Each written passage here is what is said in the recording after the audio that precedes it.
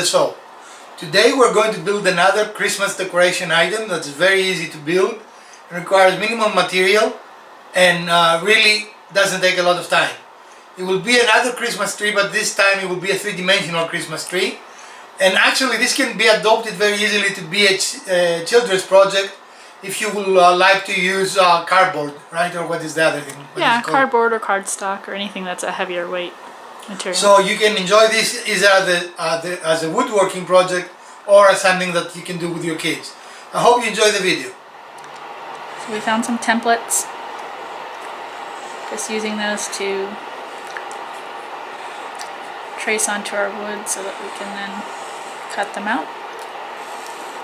And in the upcoming year I'm going to start putting all our templates on our website.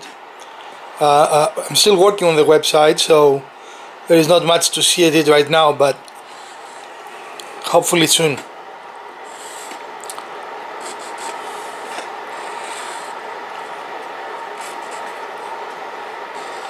So that would be a cool thing to do with a kid if you buy a red and a green cardboard paper.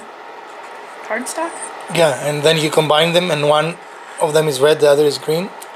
If you want that look, yeah. You mean the Christmas look? Well, most Christmas trees aren't both red and green. Most Christmas trees are not solid either. They're not? No. And as you can see here, we're trying to maximize any waste. We like to use the material we have to the best of, I don't want to use the word ability, as efficiently as possible, right? Yeah.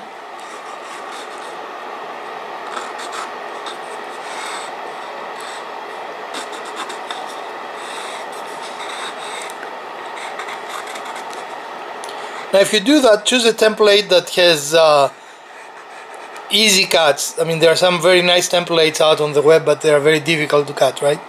Mm-hmm. So here you need to make sure that your template is easy to cut.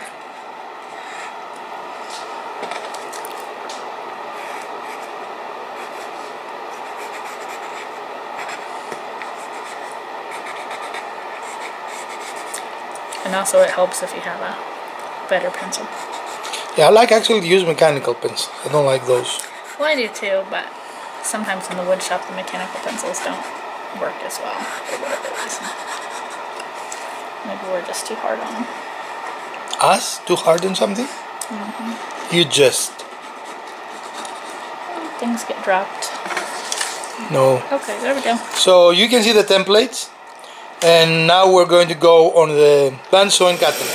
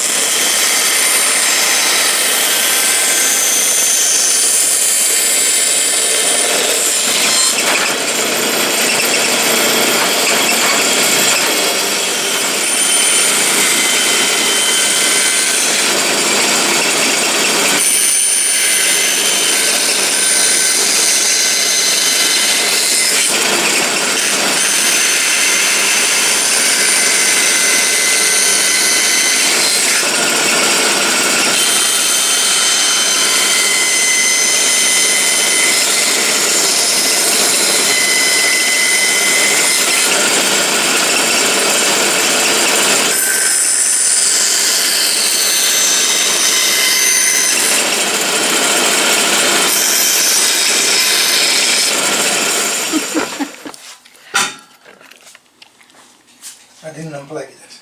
You didn't? Oh, fantastic. Not the smartest thing.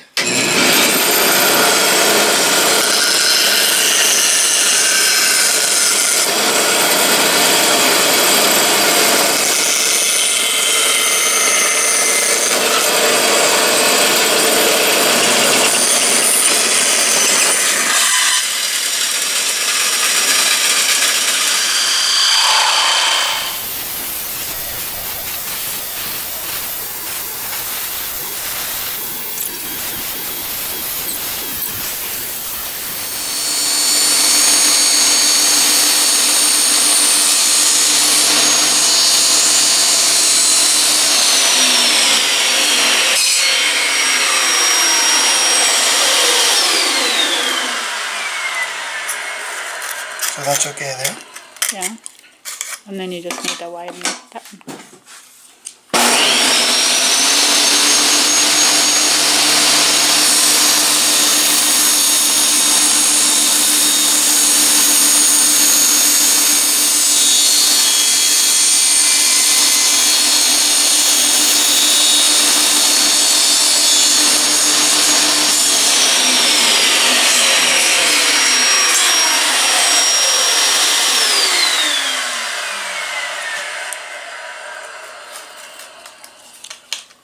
Do we want the base for this? That should stand by itself, shouldn't it? There we go.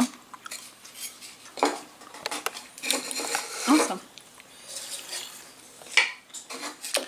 And of course you can paint it, or you can add lights to it, right?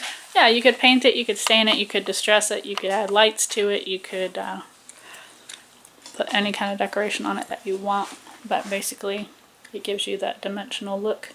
And what we were doing with the saw blade was to widen the connecting slots, because what was on the template was really made for a thinner board than what we have, and so we just widened those to accommodate the thickness of the board that we have. Okay, so this is it. So it looks really nice. Well friends, this is a nice and easy and fast way to create decorations for your house, or even a nice personalized gift, right? Yeah. That you can use friends, family, or even co-workers. And I think this might be the last tree we make for the holiday season, right? Mm-hmm. We have a nicer, bigger, not nicer, I shouldn't say nicer, we have a bigger build plan before Christmas that we want to show you. But I think we've made plenty of Christmas trees. Yeah. And you saw us switching from the bandsaw to the Sawmax, the Dremel Sawmax, and that was for two reasons. The first reason is because our bandsaw is acting up, and with these pieces being small, we didn't want to risk breaking them with the blade. And the other is that the Sawmax, I think, gives you a little more control and precision. What do you think? I don't know. They both worked. We might put lights on this, I don't know. Yeah. Have you decided? No, we haven't. And another idea for that is if you wanted to make it at a slightly smaller scale, you could even use them for like place cards if you were having a dinner party, some type of centerpiece for your Christmas table, anything like that. And as you can see, it's forgiving. If you make a mistake somewhere, you can get the better side. I don't think we made any mistakes on this one. I think it looks good in either direction, right? Yeah. And I hope you enjoyed this episode, and I hope you are enjoying your holidays. From the Grasswood, Gawker and Elpida, thank you for watching. If you like what we do and you enjoyed this episode, please smash that like button. If you didn't, I have a nasty rumor that the other button works as well. Comment, share and subscribe so you won't miss an episode, or you won't miss an opportunity to win in one of our giveaways. Have a great week.